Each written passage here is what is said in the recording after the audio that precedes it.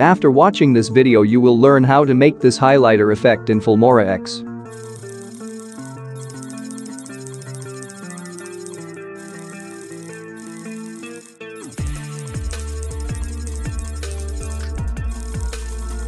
Guys, my name is Salih.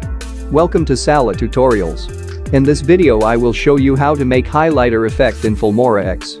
First, open your Filmora X video editor. So for that you need an image of a lined paper like this.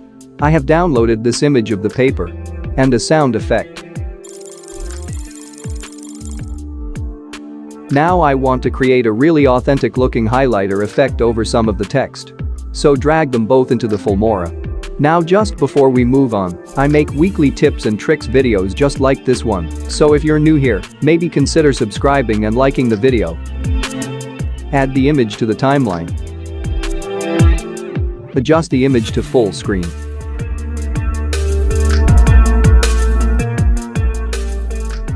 Now go to the title and drag the default title to the timeline. Double-click on the title and change the color of the title. Now here is something to write. I have already written a few sentences in Notepad. I will copy it. And now I paste here. You can see that the font size is too large. So I reduce its size. I kept the font size to 36. I move the font position to the center.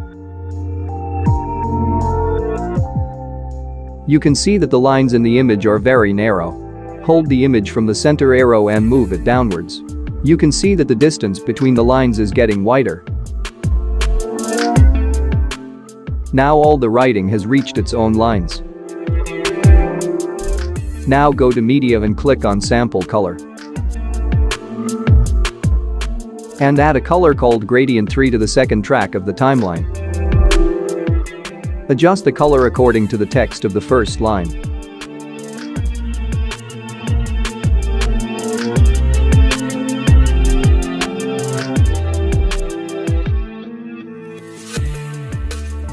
Select items on the timeline and increase its duration. Now split this color according to the number of lines.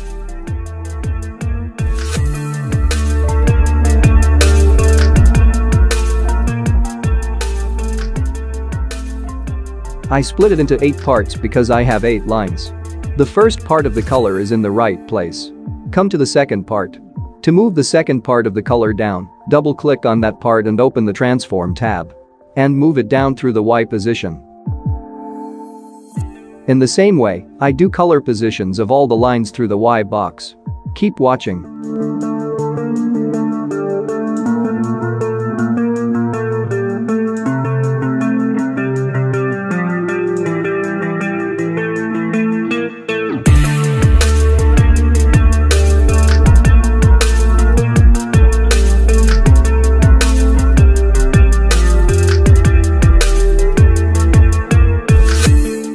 Now move the color that is outside the text in the lines to the text.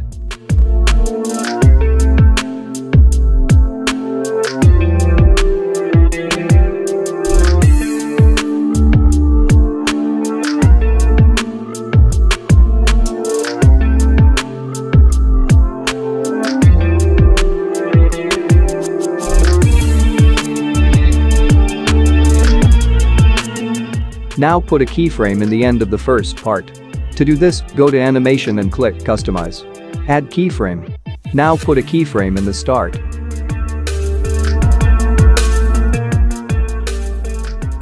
Then double-click on the image. And move the image from the right arrow to the start. This will make them very small in the starting position. And so it will become an animation. In the same way, I add keyframes in all these lines. Just keep watching.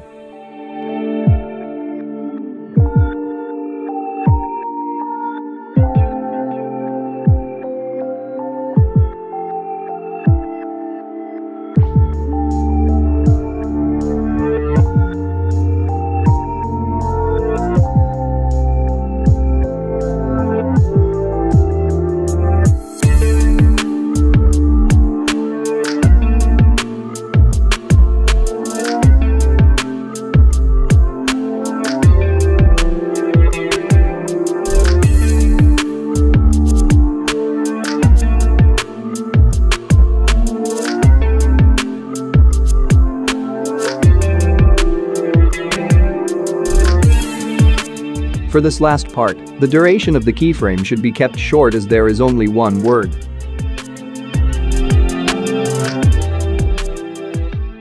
Split and delete extra parts. Now go to Effects and search for Ribbon and Effects. Now add this ribbon effect to the track above the timeline and set its duration.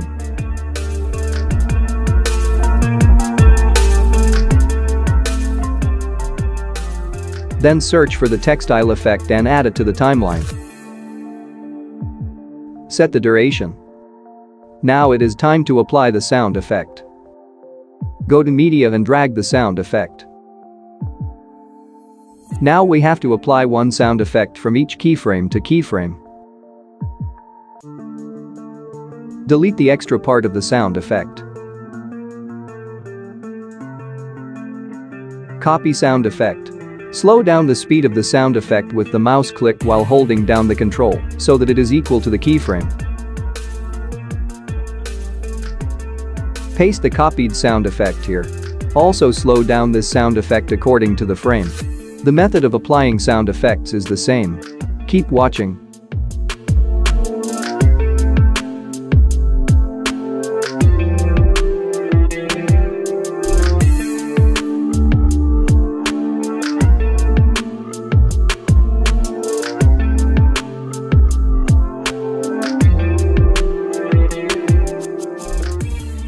Editing finished. Now let me show you what we did.